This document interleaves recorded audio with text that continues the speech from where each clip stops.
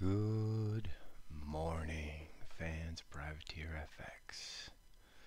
Coming at you on the Freaky Friday, 28 Feb. 29 days in Feb this year. Won't be March till Sunday. Last day of the month, so beware of month-end hedging.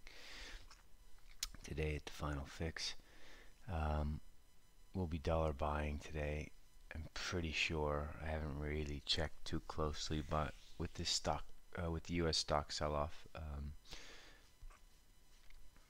Actually, no, because this was so recent. I don't know what's going to happen at the fix today, the end of the month. So just gonna have to sniff around, see what's going on with that. Anyway, big moves yesterday. 130 handle move lower at the close in stocks. So let's take the hourlies. Printed that 05 low back through the 200 day all the way up 3104. And then we closed 29.56, 29.51. I don't know where we closed. We closed down there at 56. In Asia so far, been a hell of a ride up to 80. Now down to 07. We're trading at 17 now. So we're 500 handles from 34 the figure. Quite stunning. I don't know many people who have participated on the downside for these last sort of 150 handles. We definitely have not. We've been trading the S&P. You have lots of opportunities to buy it and to sell it. It's a trader's market right now. But it's also a trend followers market if you got in early enough. So obviously a week ago Friday we were selling down through 133.40. If you held those, you're a superstar. That's amazing. Right now it's getting stretched and it's a trader's market. Every day we have 100 handles up, we have 100 handles down, sometimes 2 times. So plenty of opportunities out there. Stay calm, be patient. No FOMO, no hindsight trading. New day today. Let's see what's on offer. Couple things. Sterling yen broke last night through this 140.90. We've been talking about this level for a couple of weeks. Bit tricky. If you look on the hourlies, we traded down to 84, then back up to 40, which made it quite tricky for those who sold through 90. But then eventually we came back down. We do have a core short sterling yen. We did get taken out of the chunky stuff on that move back higher. We do have this core short. This looks like it has some room to roll. The sterling side of the argument could easily help this as well today. Hard to say which side's going to be more powerful, yen or sterling. But sterling yen's broken. We got more breaks to go with 39.35. Core short sterling yen's the way. Euro, a big powerful day. After yesterday, the Germans were like, yeah, we're changing fiscal rules. We're not changing, we're changing, we're not changing. They finally came out and said, yes, we are going to do sporadic help on the fiscal side. This means basically rates higher, kind of the end of QE. You can't really be buying bonds and selling them to yourselves. Well, that's what they are doing.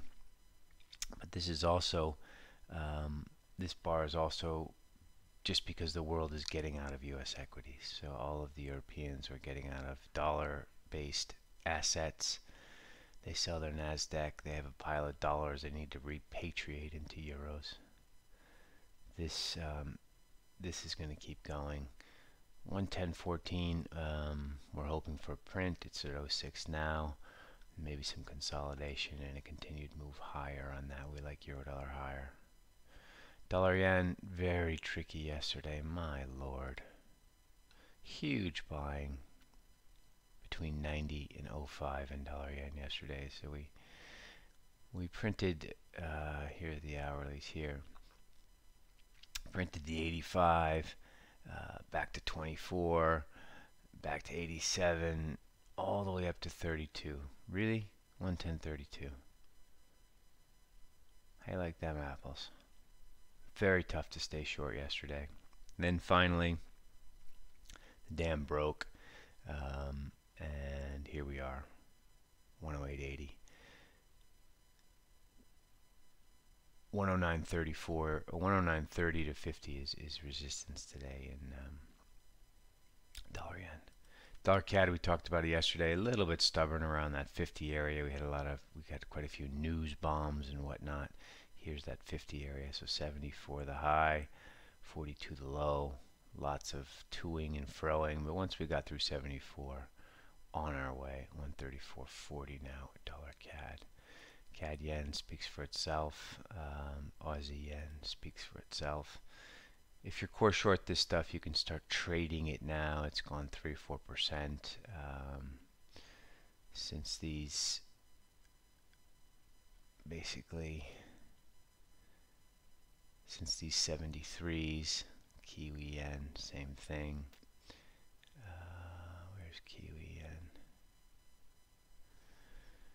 Anyway, Kiwi yen also 3% lower. You can start to trade this now. This stuff is going to continue to go lower, but just like S&Ps, these are tradable positions. There's a lot of volatility. You got to keep your position sizing a little bit smaller, a little bit wider parameters, or you have to trade it a little bit more than perhaps you're used to. It's that kind of market. Gold getting slaughtered basically because everyone just has to liquidate everything. It's like all hands on deck, liquidate everything, press the red button, sell everything, Bobby. And one of the core positions that everybody has was gold. Here's the thing, once this whole liquidation period is over, you can buy gold again. So you want to, as all these people are stopping out, certainly down into this 1610 area, you might want to try and buy some gold. For now, we expect stops below 25. More liquidation today on a Friday. So you might want to, between 1610 and 1590, you might want to grab some gold, stick it in the portfolio. Bitcoin's not doing too much.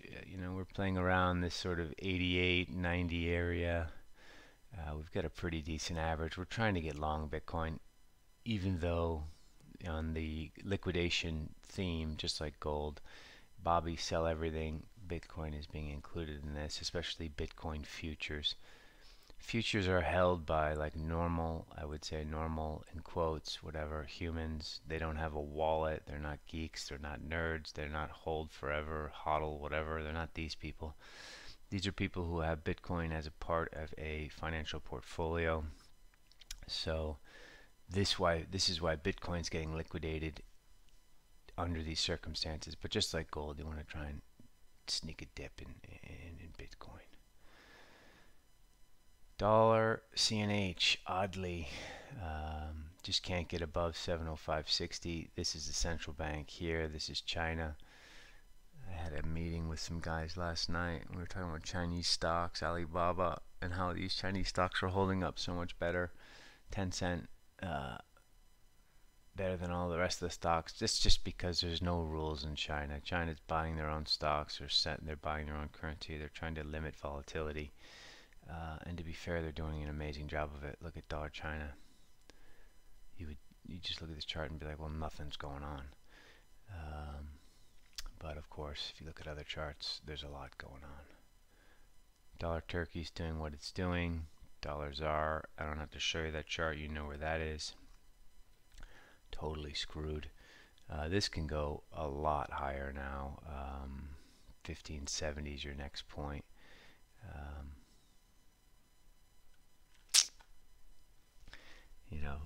If Africa gets this coronavirus going, this goes parabolic in like a crazy way.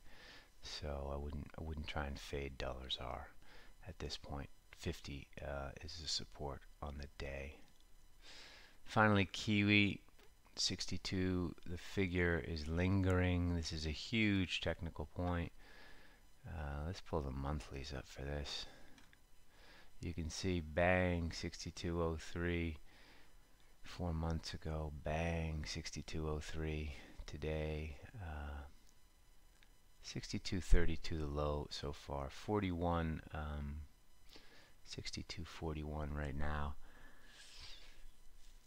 This looks very interesting technically. First time down will be support, but once it's through there'll be a cascade of selling.